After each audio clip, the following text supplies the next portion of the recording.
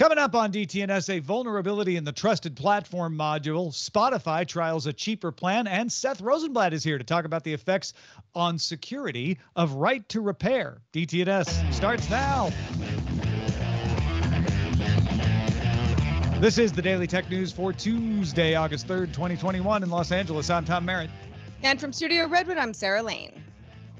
And I'm Roger Chang, the show's producer. Editor-in-chief and founder of the Parallax, Seth Rosenblatt, is with us again. Welcome back, Seth. Hello. How's everyone doing? We're doing lovely. Thank you for asking. Great. We were just talking about pneumatic tubes and a hack on pneumatic tubes with Seth. We were also talking about big box electronics stores we miss. All of that is on Good Day Internet. Get that by becoming a member at patreon.com/DTNS. Like our top level patrons like Paul Boyer, Brad, and Kevin. Thank you for supporting the show. Let's start with a few tech things you should know. Realme officially launched MagDart, an Apple MagSafe-esque system for the iPhone 12 range of phones. The company says that the 50-watt MagDart charger will fill a 4,500 milliamp hour phone battery up to 100% in 54 minutes, and is also working on a 15-watt MagDart charger that will charge a 4,500 milliamp hour battery in 90 minutes. YouTube's $100 million fund to pay creators using its Shorts format, which rolled out to 100 countries last month, is now live. You can get that money. YouTube says it'll invite thousands of eligible creators waiting to be won or to be paid from the program through 2022. It's offering $100 to $10,000, depending on your engagement metrics. Anyone posting shorts is eligible for payment, though creators who participate in the YouTube Partner Program are exempt because you're already getting paid other ways. Apple has made the Magic Keyboard with Touch ID available for purchase separately for $149 or $179 if you want that number pad as well. Previously, the keyboard was only available with the purchase of a 24-inch iMac. And in potential future Apple product news, the Eurasian Economic Commission database has 6 new Apple Watch identifiers. Not too surprising, as an Apple Watch Series 7 is expected in this fall.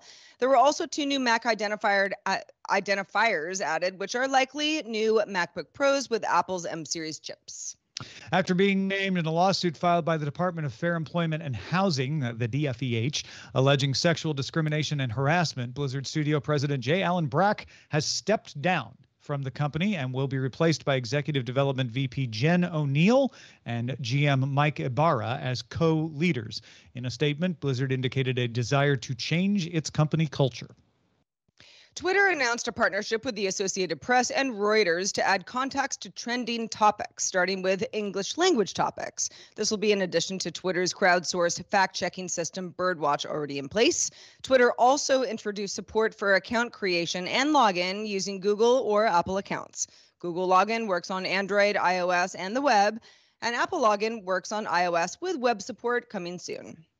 So it's Black Hat Week, which means you can expect your feeds to be filled with set your hair on fire, scary security stories.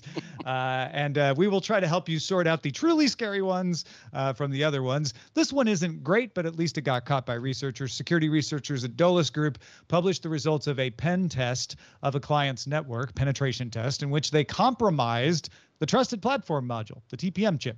Researchers were given a Lenovo laptop with full disk encryption using Microsoft's BitLocker, a TPM, of course, UEFI Secure Boot, password-protected BIOS, and other recommended security implementations based on NIST standards. The encryption key for unlocking the drive was stored in the TPM. This is the default configuration. Now, Microsoft does advise using a PIN or password to unlock the drive instead of letting the TPM just do it, but only if the user believes they're at risk of someone gaining physical access to their machine with enough time to open it and solder a little bit inside. However, the Dolus Group researchers figured out a way to get the decryption key out of the TPM in 30 minutes without needing to use a soldering iron. The TPM communicates with the CPU using a serial peripheral interface, or SPI. The SPI itself doesn't offer any encryption, so the TPM has to rely on the device it's communicating with to encrypt the connection. And it was communicating, in this case, with Microsoft's BitLocker, which does not use any of the latest TPM encryption standards. So there's a possibility of eavesdropping. To eavesdrop on the SPI communication, though, they had to attach leads to pins. They didn't have to solder. They just had to attach leads to pins. But those pins on the SPI are 0.25 millimeters wide and spaced a 0.5 millimeter apart. So not really possible without soldering.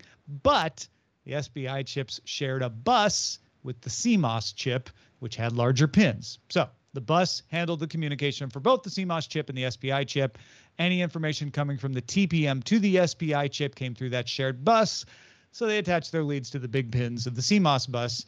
They used a Solea logic analyzer to sniff the bytes moving through the shared bus. They used BitLocker SPI toolkit written by Henry Newmy to isolate the decryption key, and Bob's your uncle, they could decrypt the hard drive. From there, it was a phishing expedition on the drive. That led to them finding a way into the company's VPN. Multiple security researchers offering ideas for mitigations here. It's a sophisticated attack, Seth, so I don't think most people in the world have to worry too much about it, but how much should we be concerned? It's the kind of attack that the average consumer, even us on this call, probably don't have to worry about at all. I would even venture to say that activists or journalists reporting on sensitive topics probably don't have to worry about it unless their organization unless their organization is sending them a brand new laptop that has the latest and greatest built in. It is, however, a concern, I think, for employees of organizations that are engaging in very sensitive data transfer. If you are, say, an engineer at a company that's got some very protected IP, this might be something you'd have to worry about then. But it's a very interesting hack, the way that they got around this. It's vulnerable to like the housekeeper attack if you leave your laptop in the hotel room, right? Or at the border if they take your laptop away for more than 30 minutes, potentially. Yes. But yeah, it's I think you're right. I'm with you. It's more of interest how they were able to do it. And also, I think good news in that it's like, hey, Microsoft, you might want to support those TPM standards, right? and also B, even if you don't think someone has time to solder, if you want to mitigate this, maybe turn on that password protection for the decryption, right? Absolutely. Yep. Yeah. Good stuff. Well, on yesterday's show, we told you about YouTube's new, cheaper, ad-free tier that doesn't include YouTube Music. But what if you really like music, but also would like to not have ads? Spotify might have a solution for you. It has a new, cheaper paid tier. It's not free, but it's a cheaper tier with ads called Spotify Plus, with at least one user saying that they saw it offered for 99 cents per month. It's in testing, so not everybody may get the same price. Currently, for $99 per month, the premium tier gives you all the bells and whistles of Spotify. Apple Music, same price. But Spotify limits you to 6 song skips per hour and only lets you shuffle albums and playlists when you're on the free tier, the absolutely free tier. So this is something that's, it's $1 a month, right? Or thereabouts. But it might give you what you're looking for. Spotify Plus will still have ads, but it will let you skip as many songs as you want and select specific songs on an album or playlist to also listen to. Spotify is testing different price points with select listeners, but that 99 cent per month seems to be one of the ways that they're testing things out. So $9.99 a month seems decent. That's the premium price, but I get why some people wouldn't want to pay it. They're like, you know what? I don't need that much expense. I also see that Spotify's like, yeah, but if we can, boil the frog, get you to pay 99 cents a month just to skip, after a while, maybe you'll be like, oh gosh, not skipping, being able to skip is nice, but I really would like to create my own playlists or all, the other features that are in premium. Maybe the fact that they got you to pay a little gets you to pay a little more later, right? Yeah. I'm lucky enough so I'm not a Spotify customer. I am an Apple Music customer, and the two services, at least for that $10 premium tier, are more or less the same. I get it with my Verizon mobile subscription. It's just something that's bundled in. So it's not actually $10 that I pay for every month. I feel like I still would. But if for some reason Verizon was like, no longer offered, I might think about some of these things. How often am I really skipping between songs more than 6 times per hour? Not often. Mhm. In fact, Yeah. I mean, if there's like a new album that I'm interested in, I might be listening to some music. And there are other months that my activity is pretty low. So yeah, I think it makes a lot of sense for Spotify to say, will you give us just $1 a month? Maybe 10 is a little bit too much for what you're looking to do, but we can at least strip out those ads, because that is, Well, that not doesn't strip ideal. out the ads. The 99 cents leaves ads in, right? Yes, So, yes. yeah. Right. Yeah. So but, you're going to but put up with allows you that to, still. Yeah. yeah. Well, and then maybe there's, I don't know, a $5 tier at some point where they figured out something even more, Right. Like, how many seductive, tiers if are you they going to still don't have? want to Just pay the 10. Yeah. have a price point for every feature. I don't know, Seth. I don't even know what kind of music service you pay attention to. Does this interest you at all? I pay for Spotify. I've gone back and forth on quitting and going to pay YouTube Premium, and I mean, I've got like, I don't know, 12,000, 15,000 songs or something, that I've liked on Spotify. So when they finally, bumped us up, that was a big deal. I it really bothers me that they still don't have a lot of the music that I want. Mm. Or they'll have, every album by a specific artist except for one or two. So when they try to nickel and dime, free users into paying for just a slightly larger subscription than free, but not the full $10, I don't know. Is it gonna? I don't know that it's gonna work for them. I don't know that people care enough. Mm.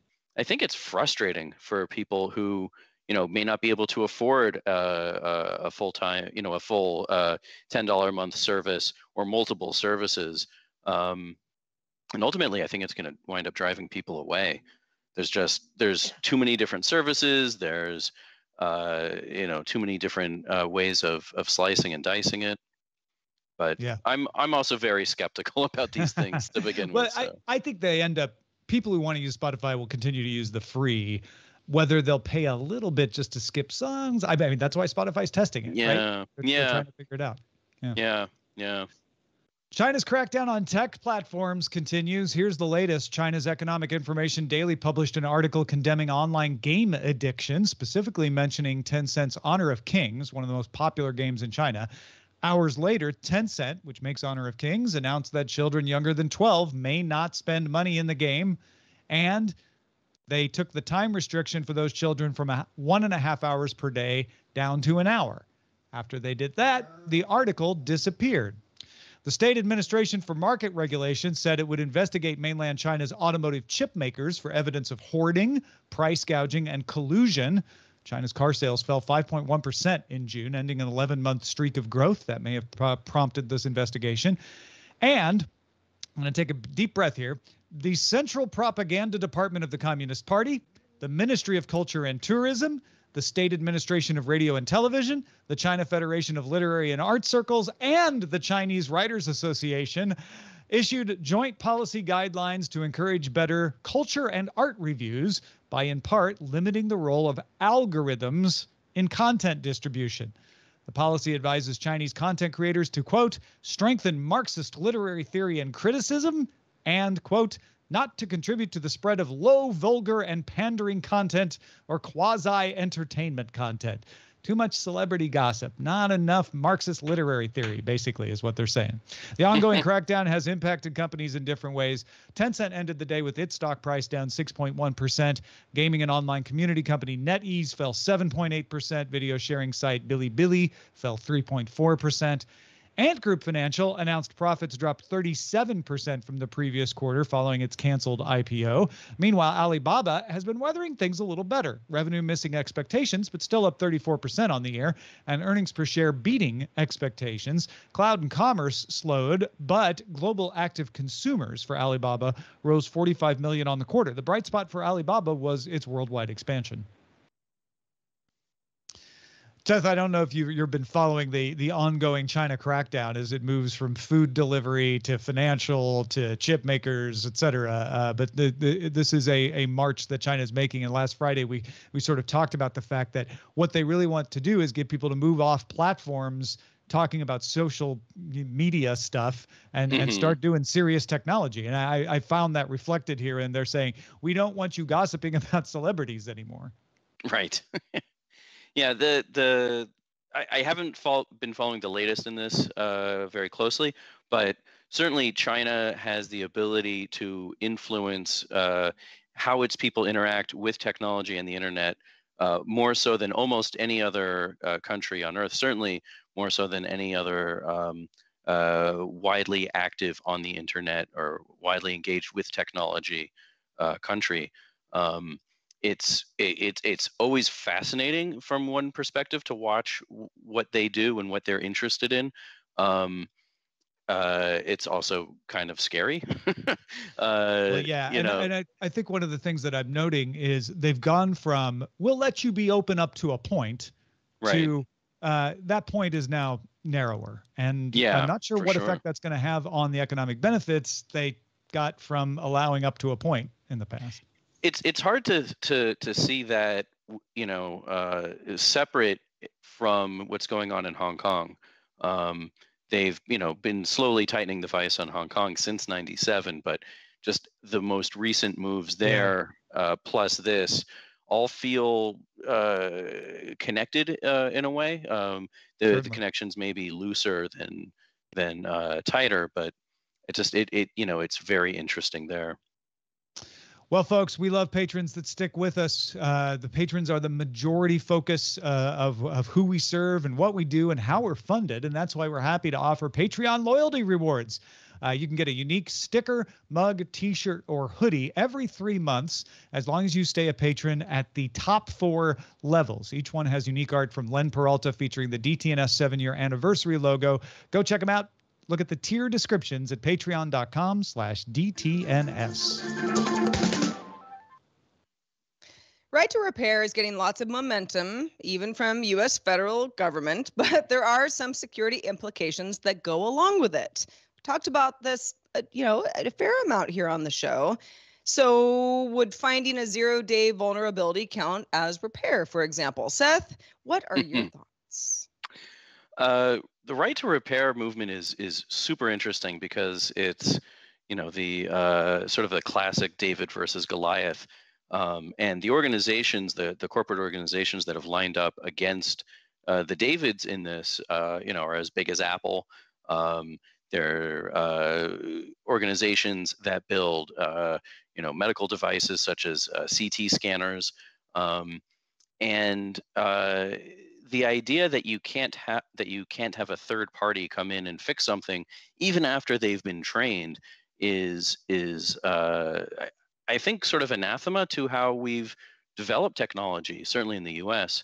And then you add on to that the idea that is part of the repair that they can't fix a security vulnerability in the device when they have the opportunity to do so is just sort of a remarkable step backwards, I think.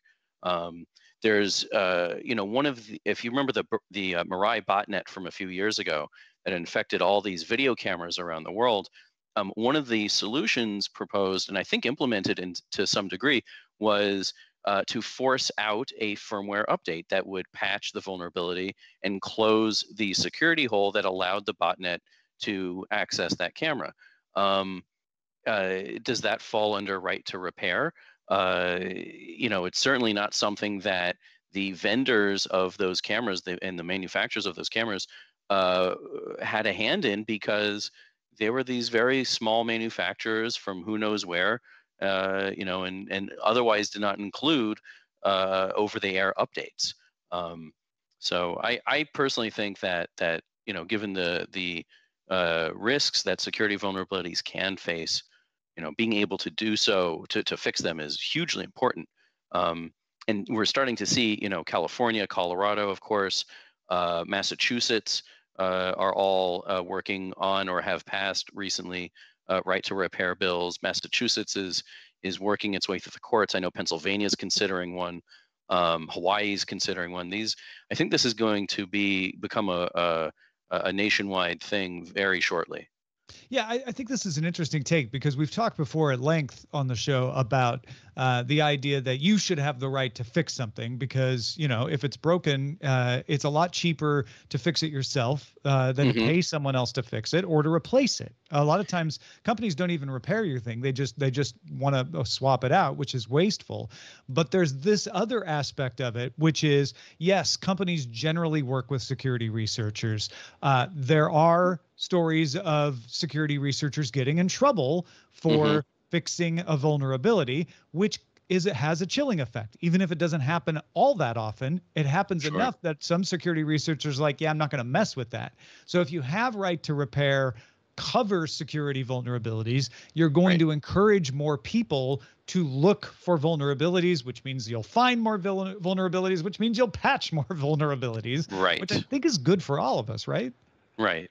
And, one thing I just want to quickly interject that is also really important, especially on medical devices. I wrote about this in May, just before I went on paternity leave, which is that a lot of medical devices are under contract and cannot legally be repaired even by a licensed third-party technician. Even a third-party technician who has training, who knows what they're doing, legally cannot come in and fix things, stuff like motorized wheelchairs. And there are numerous cases where people who depend on these devices for their lives have not been able to use them once they break down because there's two technicians for serving the entire U.S.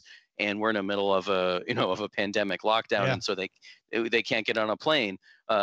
They also may have a backlog of 500 cases or whatever the issue is. It's really sort of shocking to see manufacturers spiting their own noses to spite their face. It's really unfortunate because they could be doing their customers a service by encouraging this, or at least setting up sane regulations and guide rails on how they want things done. But to just stamp down on it is really nutso. Stop eating your own nose, for goodness sake. It's ridiculous. Yep. All right. In July, we talked about how vulnerabilities in software from a company called Kaseya let ransomware group REvil crack into 50 managed service providers, which in turn led to ransomware attacks on around 1,500 client organizations of those MSPs. Reuters' Joseph Menn has a story out now noting that several security researchers say that attackers are now targeting MSPs because, they saw how effective REvil's attack was, and that looks real attractive to them. Head of the nonprofit Dutch Institute for Vulnerability Disclosure, Victor Gevers, said they have discovered vulnerabilities in more MSPs and are working with them to fix it. And Bug Crowd Chief Executive Ashish Gupta says their vulnerability reporting platform has seen flaws as bad as Kaseya's being reported. Yeah. The U.S. Cybersecurity and Infrastructure Security Agency, or CISA, offers free risk assessments, penetration testing, and analyses of network architecture. But Seth, basically the message of this report is they're coming for you. Sure. I mean, and we saw this with SolarWinds last winter. MSPs offer a really attractive target. Why spend all this energy and effort targeting one company, even if it's a high-profile company like Apple, when you can get 50 smaller companies and get much more bang for your buck out of the same vulnerability? It's economics. And that's something that we really see a lot of these days in the cyber criminal space, which is they're looking at economic incentive. They're looking where they can make money, whether it's espionage or ransomware or whatever. At the end of the day, it's what kind of value can they get for their efforts. So the fact that MSPs are really high up on the target list now should be a surprise to nobody. Yeah. But yeah. There was an interview kicking around today that was with a group saying we're only targeting companies that are $100 million or more. Yeah, right. Which Sure. they're trying to make it sound like they're doing the world a favor by only going after the fat Right. cats, but of course that's the companies where you can get more money out of them, right? Right. And I mean, that reminds me of last year when one of these ransomware gangs announced that they would, because of the pandemic, they were putting a pause on targeting healthcare and hospitals. Yeah, so that didn't actually happen. They did not pause on targeting healthcare or hospitals. They had some of the highest profile attacks against hospitals in the fall of last year. I don't know that you can actually believe anything that a cyber criminal gang is going to tell you, because they have their own agenda, So, yeah. There is honor amongst thieves, but not honor between thieves and the person they're robbing, usually. Yeah. Yeah.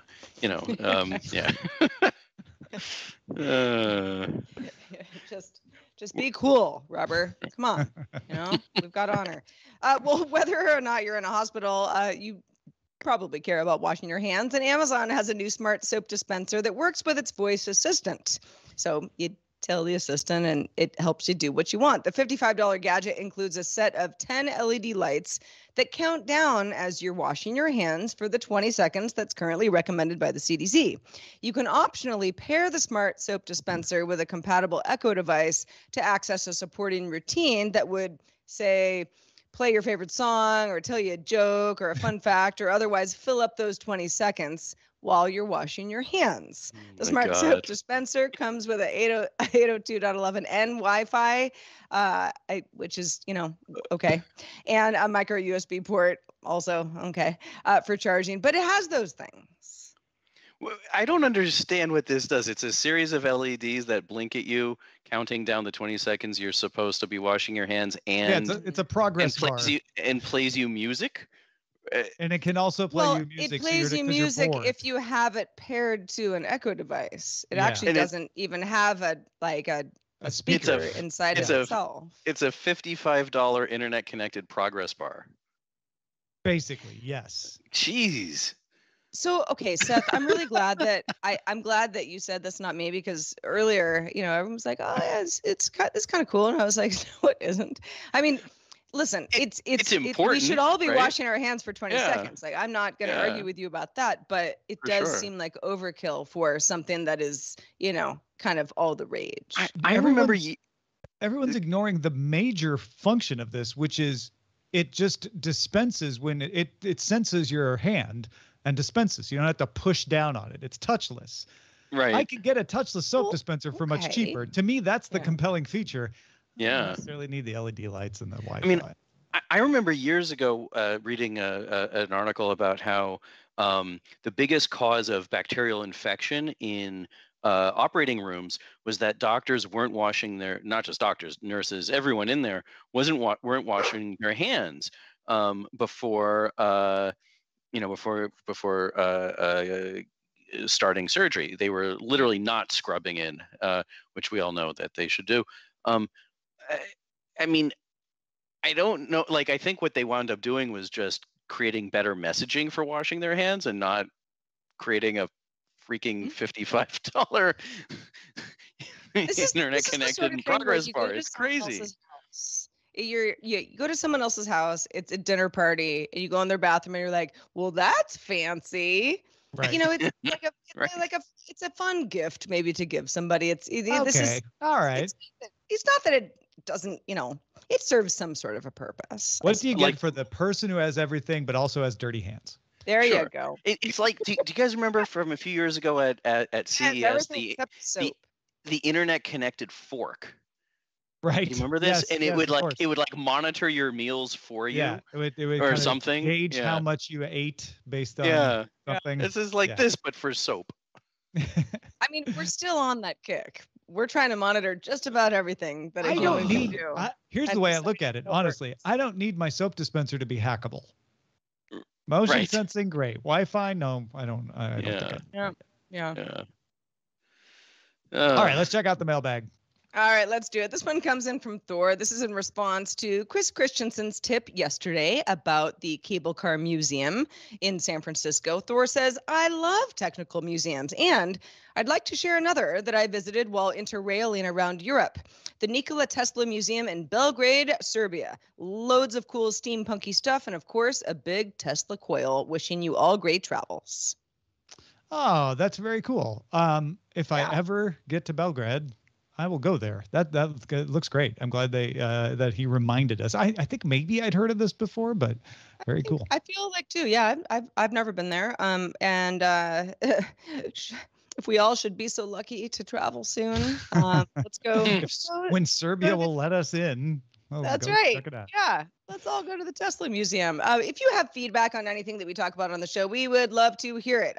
Really, really enjoy questions, comments, all the feedback that you've got for us every day. Keep it coming. feedback@dailytechnewsshow.com. Also, special thanks to Mark Allen Leonisio, who's our one of our top lifetime supporters for DTNS. Mark, you've been a supporter for many years. We thank you wholeheartedly.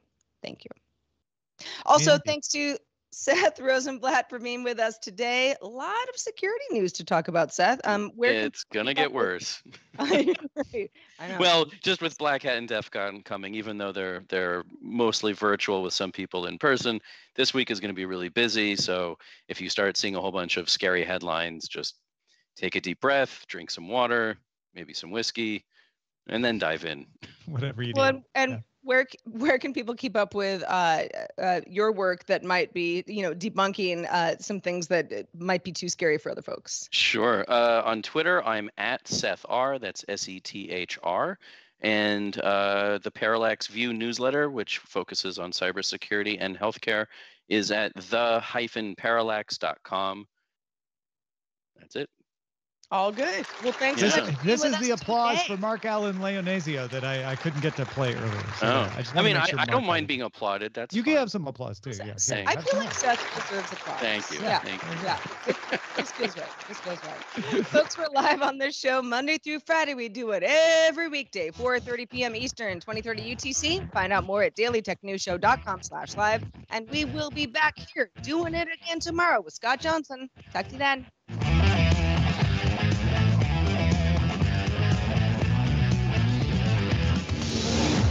This show is part of the Frog Pants Network. Get more at frogpants.com. Diamond Club hopes you have enjoyed this program.